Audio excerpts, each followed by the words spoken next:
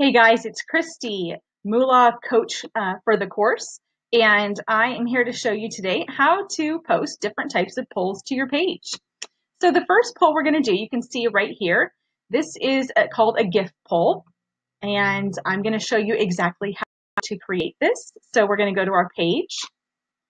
We're going to go here to the three little dots, go to poll.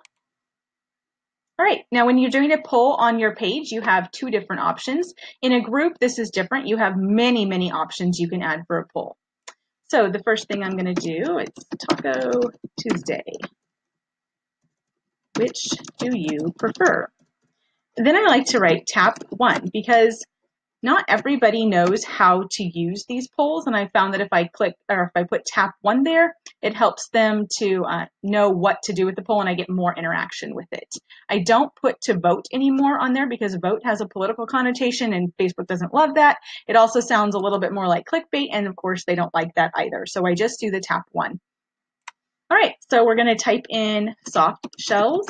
If you don't type anything in these, then you cannot do your poll. You have to have something typed in here or else it won't let you post the poll. You could just attach photos, or you can just do it with just the words. It's not very interesting. The GIFs tend to get more reactions. So I'm going to type in soft taco. I know my GIF is way down here. We're going to scroll and scroll and scroll for the one that I want. Come on. Oh, there it is on the plate. Okay. Next one I'm going to do, I'm going to tap the GIF here. I'm going to say crunchy taco. And I'm going to use this lady eating this taco. Now I can expire this poll in a week, a day, never, or do a custom. I'm going to put never on this one. If you had something that was time sensitive, like a Valentine's Day poll, and it was going to be over in a week, you could expire the poll in custom. You could go, for February 14th that it would expire, February 15th it would expire, and at what time. So I'm going to put never on this one. Then you would go to share now, or you could schedule it, or you could save it as a draft. You could backdate it. I don't use that really ever. Save it as a draft if you want to come back and finish it later, or you're not sure when you want to post it yet. You can also post it to groups or to Instagram as well. All right, guys, so that is how to do a gift poll. So I'm going to show you next how to do a Foursquare poll. We call it a Foursquare poll because it has 4 squares. Okay, so this I just created in Canva. I like to use either the Pinterest or Tumblr size graphic so it fills the screen on a mobile phone. I put the question right on my photo here. You don't have to do that. You could put the question and the answers over here, but I think this makes it super simple for people to give an answer. Now, you don't have to put words or any text on the photos if they're super clear as to what you're asking, but I wanted to put the text on there to make it easier for people to answer. So that's just simple. You would just make this in Canva, and then you would upload it as a photo onto your page and post it.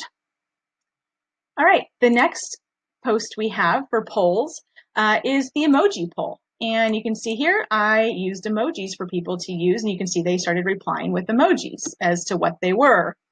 So let's go over here and go to the page, and we're going to create this post.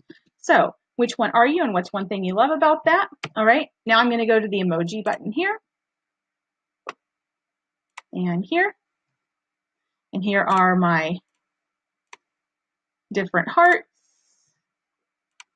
I'm going to just say equals stay at home mom equals work at home mom or work away from home mom. Okay, now I'm choosing questions that are pertinent to my audience, that my audience would resonate with. You need to be choosing questions that are perfect for your audience. So if you had a business page about how to edit videos and you targeted mostly men, you would not want to use this question. So this is just an example. You could use any emoji that you want when doing an emoji poll. These polls are really great for those quick interactions with people. If they're not used to talking back to you on your page, that way they can just put in something super quick and it gets them warmed up to the idea of talking back to you.